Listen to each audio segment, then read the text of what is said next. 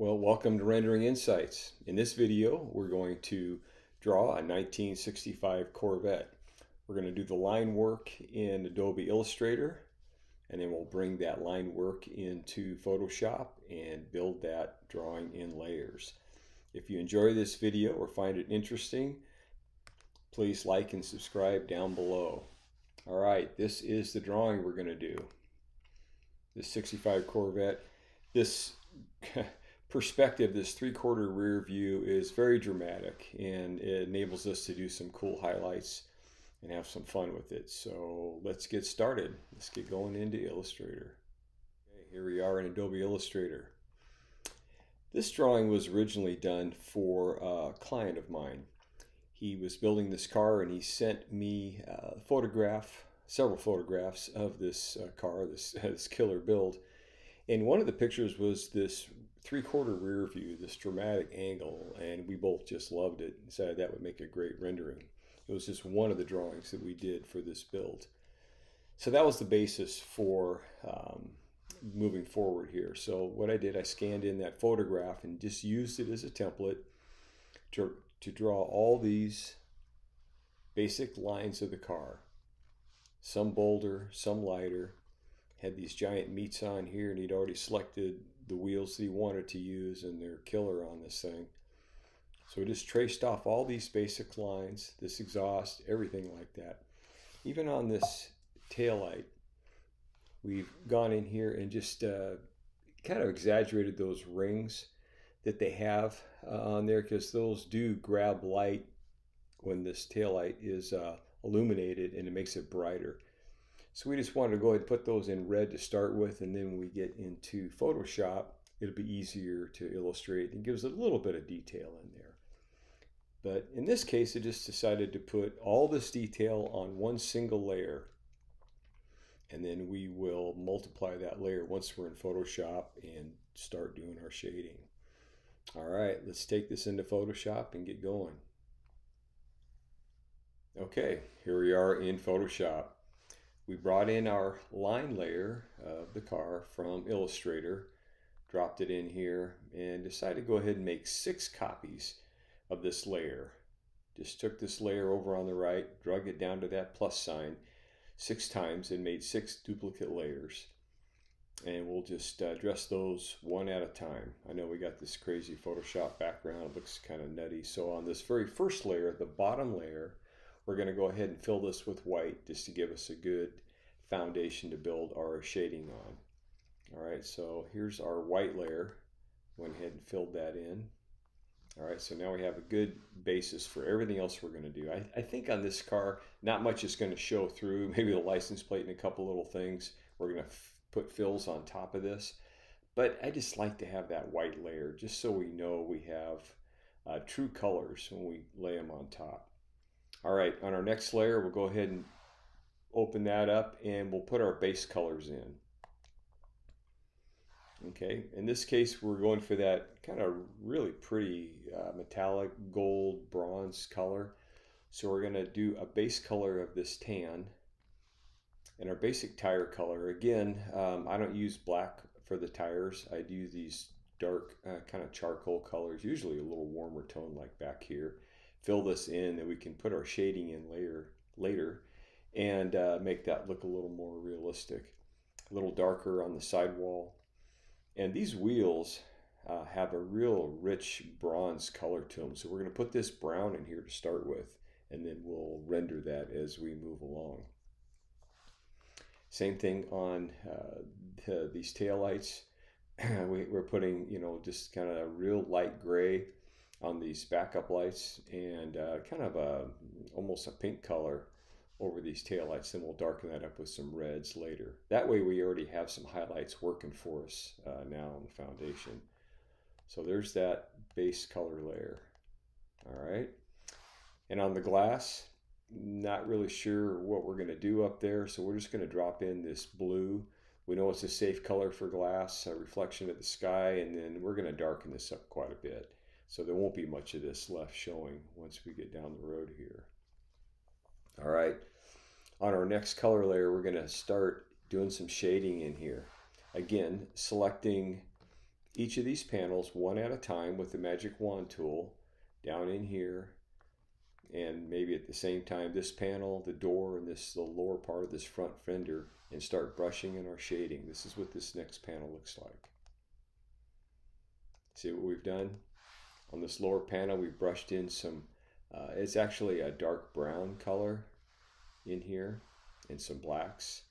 This was a very difficult car to render, just because, you know, these Corvettes have such amazing shape in here over these wells. They roll up here, they drop in, and they come over, and it's really hard to get that shading in there. So I struggled with it, to be honest, to get this right. Back here on this boat tail, we kind of brushed some work in here. At the same time, starting to mirror that on our glass. Again, that's just the next layer. Start put some black in there and brush in a little white up at the top. Not really sure how we're going to finish that, but little at a time. Also on that bumper,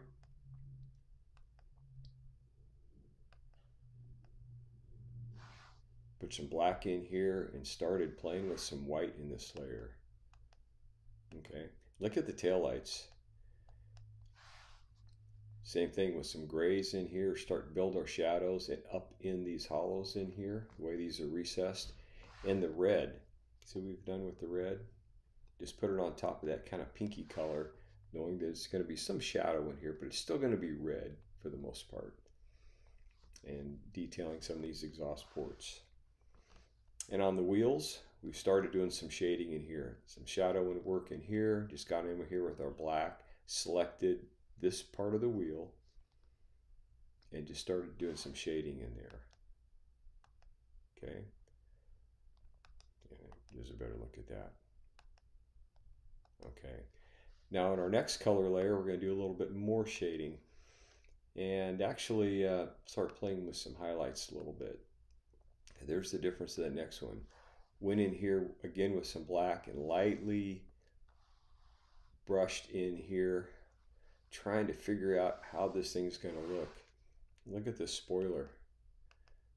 It was hard to figure out where the shadows are going to be in this thing. So we kind of brushed some work in here, and underneath this thing we darkened it up, but you have to be careful not to get too dark back there. But I think that was just about the right amount. And on the glass, went ahead and started putting in some white, because we're going to have some pretty strong highlights. I'm just not sure how much we're going to do. We'll add more later on some other layers, but that's what I decided to do. Look at the color we put in. Start putting a little bit of shadowing, selecting this area, and just brushing a little bit of white right along that edge and some more on top. Okay. On our next color layer, we're going to open up and do a little bit more shading, believe it or not, darken this thing up a little bit. See what we did down the side here with this bronze color? There's a difference in there. And in these recesses for these taillights, grabbed my black, selected this area, and just started shading in there a little bit just to darken that up, trying to make that look a little bit more realistic. It was tricky over here under this door handle.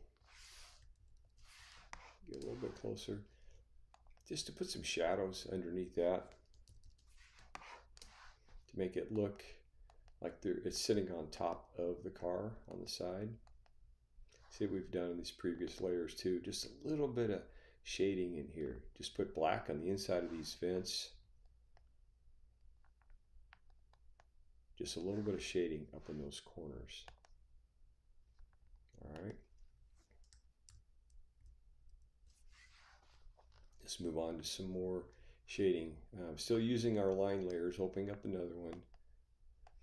Decided to just use this layer only to darken up these wheels. See what we've done? We've gone in and selected these. Just grabbed our black and put some more black in there, both front and back.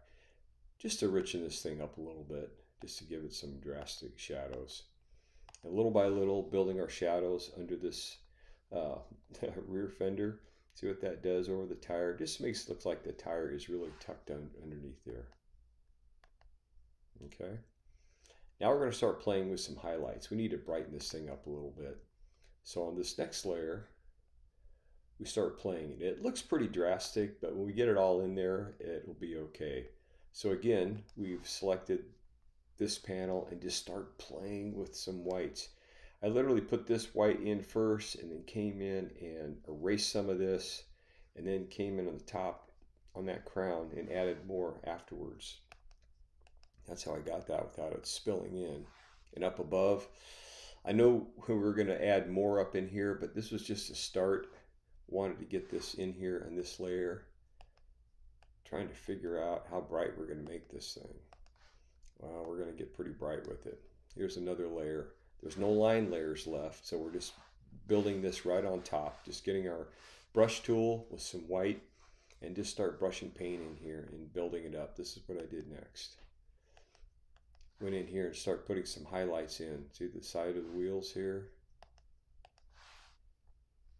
Little highlights on the exhaust and on these taillight recesses and a few places on this gas fill cap and a few places on here. Just starting to bring the rendering to life a little bit. What we've done on a few other of our videos, we've put in these little stars. Went into Illustrator and made this little line star and dropped it in. I only used 3 in this video. But it just adds a little something on top of the bright. See the one on the spoiler and on the wheel here? I think we have one up on top. See that? Without the highlights underneath it, they look kind of goofy, but when you put those on, just a little bit of sparkle just helps finish the paint a little bit. But I still think we need a little bit more highlight on here, brighten this thing up to look like it all goes together. So on another layer, we're going to grab our white and just start playing with some shadows. Now I went nuts in here and started brushing this in, but I like it. And I think this is what that reflection would look like in real life with some real bright light. Maybe in a studio or something. Okay. Here's a little bit more on another layer. Start playing back on this deck area. We had this brushed in here and I thought, well, now this looks a little bit dark. If this is all in the same world, this is back in the shadow a little bit, but over here, this rear deck area, it just needs a little bit of light. So again, went in there, just played, selecting that white area and leaving it darker on the side, trying to give the illusion of some shape in here. So, okay, now that's good. So now we need a little more shine on our bumper. So on another layer, start playing in here, just brushing in some white on top so it looks like this bright light is affecting it also. So that's pretty much it on the car. On this license plate, I just went ahead and put the year of the car. Just made a little scripting. This is 1965 and dropped that in there. For the background, we did something pretty simple. We just did a 2-step deal. Oh yeah, let's put the shadow on this car. On a separate layer, I grabbed the paintbrush and grabbed some black and lightly just started playing and brushing in, and I did it a couple times till I got what I wanted. Here's our shadow layer. That way the car's not just floating, it looks like it's actually sitting on the ground. See, it's not solid black, but it's just enough to make it look like it's on a surface here. Okay, back to our background. I did it in 2-step. I did a gradation back here. Gray at the top, which we're going to cover up. And then this kind of charcoal down to white down below. All right.